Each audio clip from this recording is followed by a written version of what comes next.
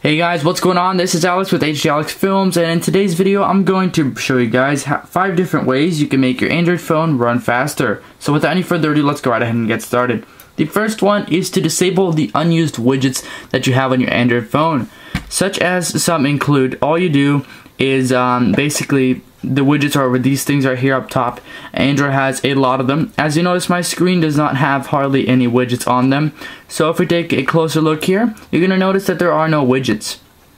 Alright, one thing we can do to disable them is go into our app selector, go into widgets, and then you're going to have a list that's going to display all the widgets right up here. So if you scroll over a few pages, you're going to find a lot of widgets that get installed with applications when you install them from the Play Store.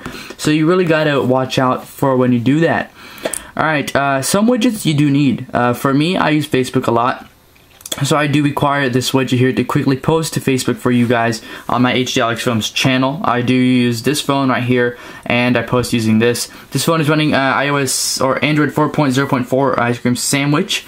And yeah, so let's go right ahead.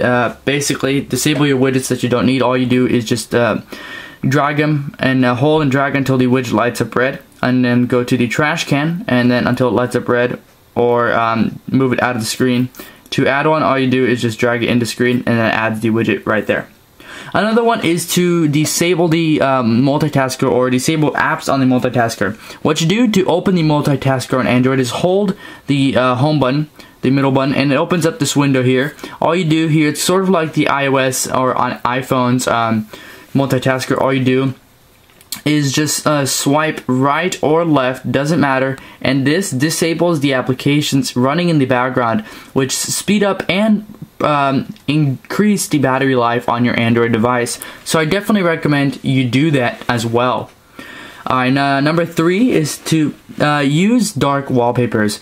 Now this phone does have an AMOLED LED display, so it is a really good idea you do use dark wallpapers. That way the screen doesn't have to work as hard as it normally would on regular or high intensity wallpaper.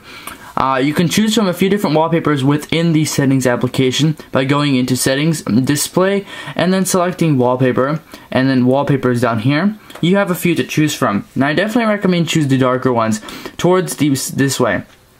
You could use this one right here. I definitely recommend this one, these two, this one. That's a really good one. That's probably the darkest one I could find.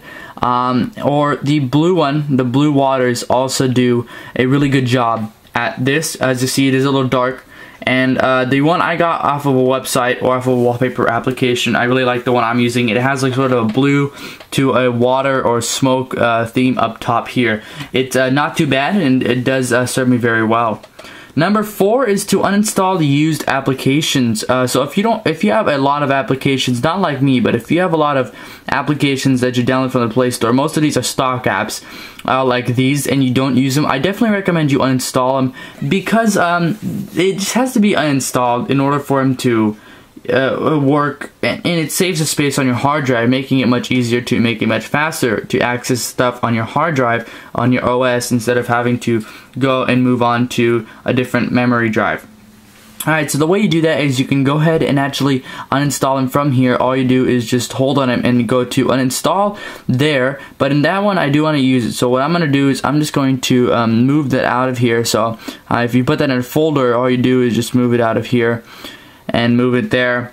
But pretty much I'm just going to show you quickly. All you do is just go right here and you can remove them off your home screen, but you only remove them off your home screen. What you have to do is you have to go into the app switcher and remove them off of here.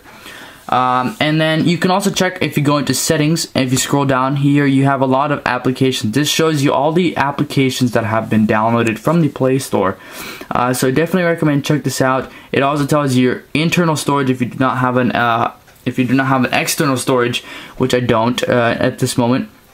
Here it tells you the applications that are running, and you can show the cache processes, which are very little.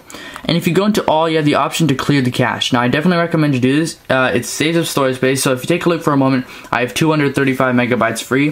When I go ahead and clear the cache, which is 47.79 megabytes, I'm going to go ahead and clear that cache.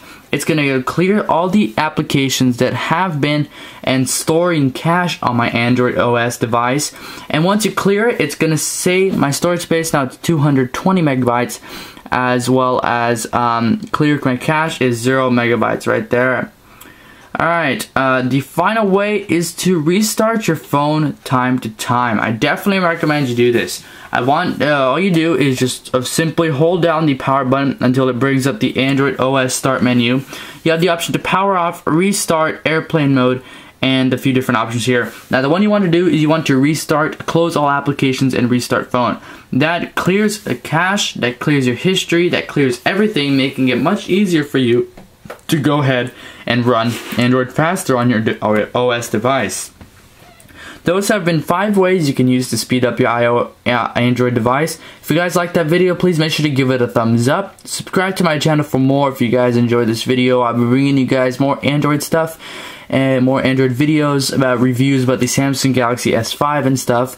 So if you guys like this video, please make sure you give it a thumbs up. Check out more of my videos on my channel. Please subscribe to my channel for more future updates. Bye guys, until next time. Peace.